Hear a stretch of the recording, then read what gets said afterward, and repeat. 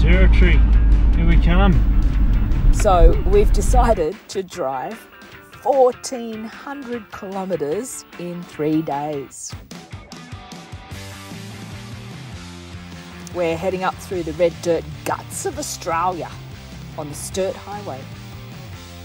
On day one of this adventure, we're leaving Rawnsley Station and planning to push past 500k. I'm driving first, so Howie can get a good gander as we farewell the fabulous Flinders Ranges.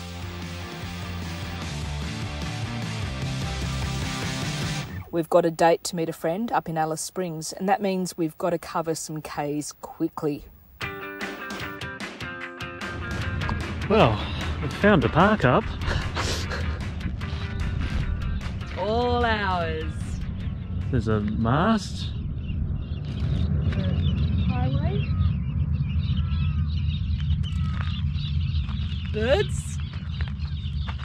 And over here, it's a real feature.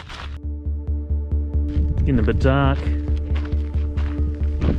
Some bones there. No reception. No toilet. No shower. I suppose this is the camp tour. Well, there's another part of the car.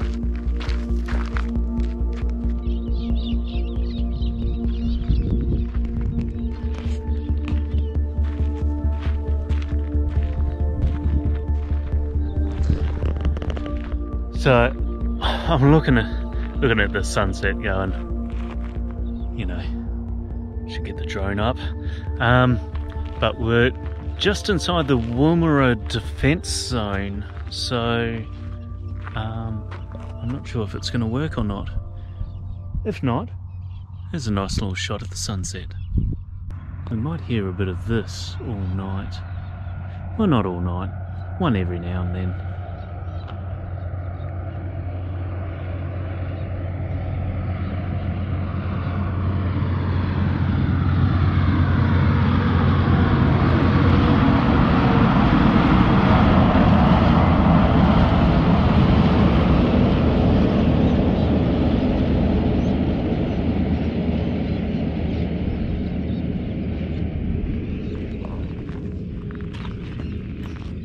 You'll be right. Successfully navigated another free camp. About an hour and a half south of Coober Pedy. It's like over there. That's the Woomera Defence Region Sector area.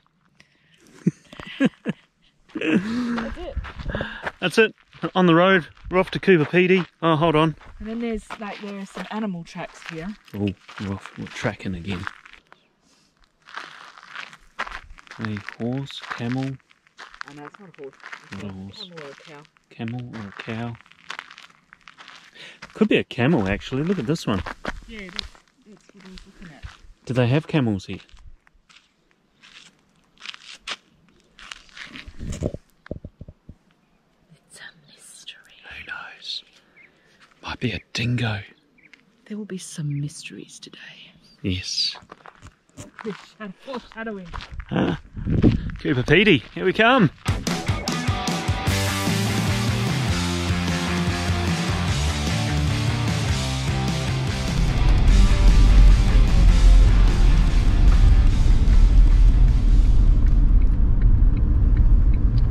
Visitors Park and free camp. Oh, hell. Yep. There's the free camp. Let this fella get out and see if we can find a spot. What about next to that one? Yeah, sweet. All good, all good.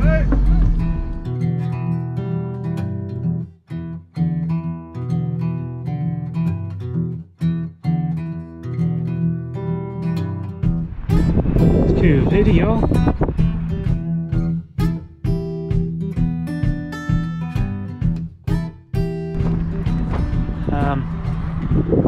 We've climbed a mound in Coober Pedy. A little while ago, we didn't get it on film, but a little while ago there were 3 dogs that just galloped down the main street, and then we went and did something. We came out and we saw them galloping back down the main street. I wonder if they're like a tourist attraction. Galloping dogs of Coober Pedy main street. Also down here there's a crashed spacecraft. Used to be a part of a film set here. No, it's real. No, it's real.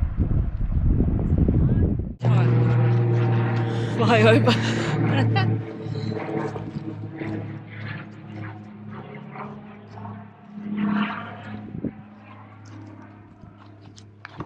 Do a little story time? Story time. Coober Pedy, story time. Break it down. Oh no. Okay. Coober Pedy, story time. So I think this is what's known as the jewellery shop area. And we've just been reading about it. The old Italian club's my favourite story. The old Italian club was over here.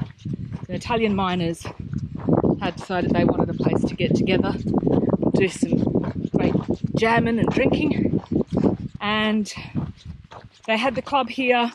They didn't make a lot of money because apparently they donated a lot of their money to a lot of their income to the Royal Flying Doctor Service. But then the club itself closed down in about 1968,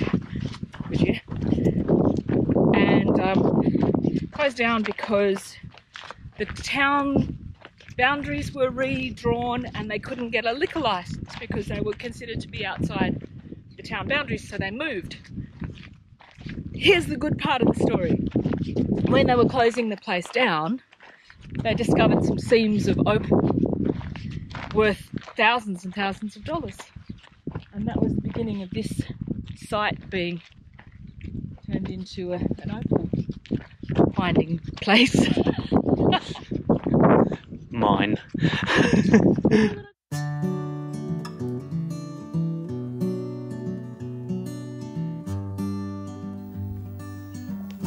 Oh, look at us. Happy-go-lucky, going for a walk in Coober Pedy. Going for a walk to the Serbian Orthodox Church, which was a good idea when it was a good idea, and less so when we got lost and hot, and you can't just walk cross-country because you might fall down a mine.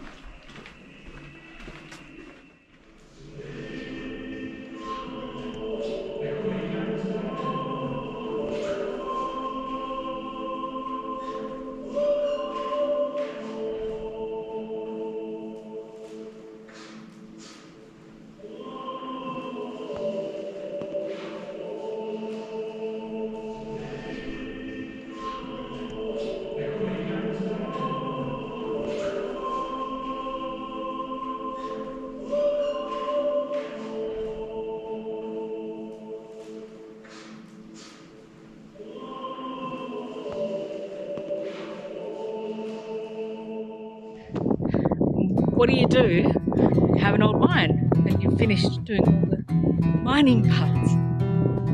Turn it into a house.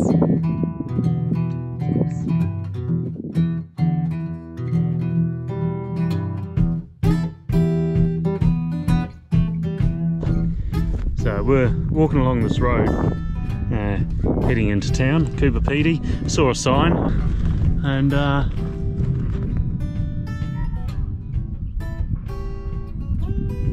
looks like it is. There is nowhere else on this planet quite like Coober Pedy.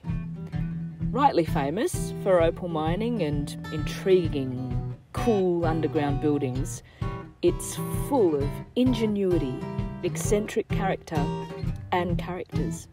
It's really an experience.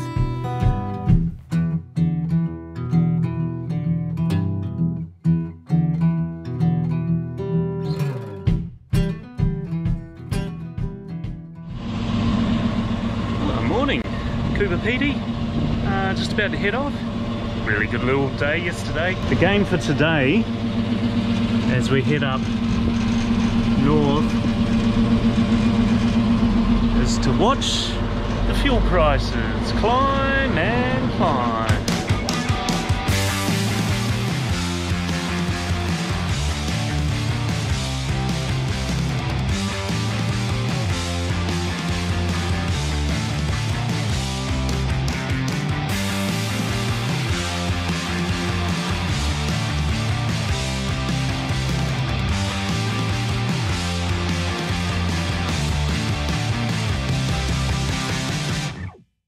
Where am I? Where are you? South Australia, Northern Territory. South Australia, Northern Territory. South Australia.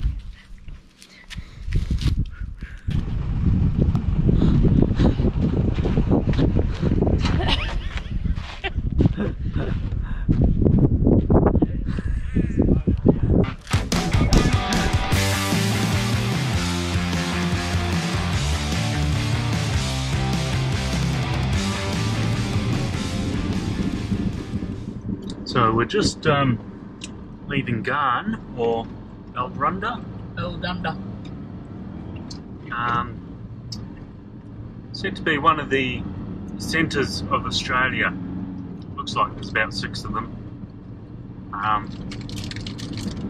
And when we're out hiking the Larapinta, it looks like it's going to be very close to the furthest from the coast. Yeah, furthest point from the ocean. So I think that's pretty close to the centre of Australia. Yeah. We're in the red centre. The toes are red. Ready. Curtin Springs, free campsite. Go over here somewhere to the free section.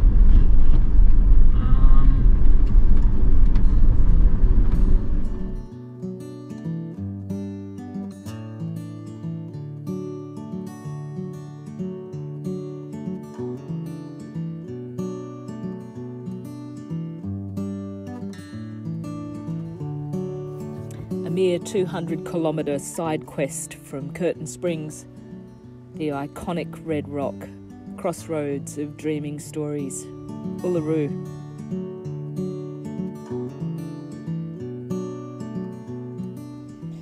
There are free activities and tours included in the price of entry, and we were stoked to catch the 10 a.m. 2-hour Mala walk, guided by Indigenous rangers.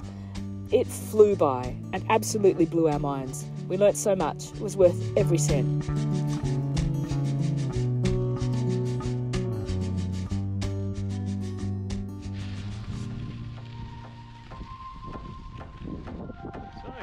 There's a walking trail that goes, walking and bike trail. Here. 12k. Oh, zebra finches.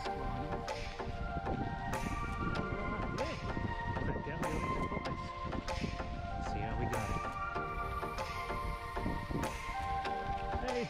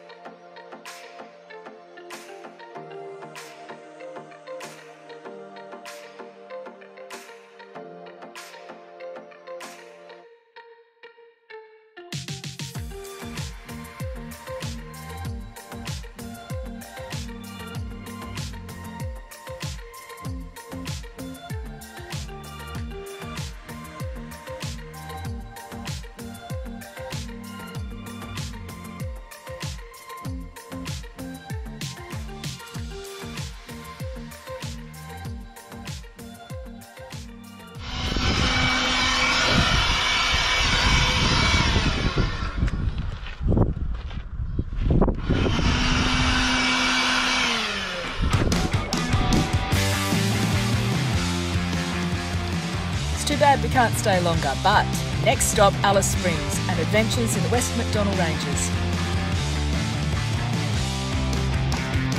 And Howie was spot on about the fuel.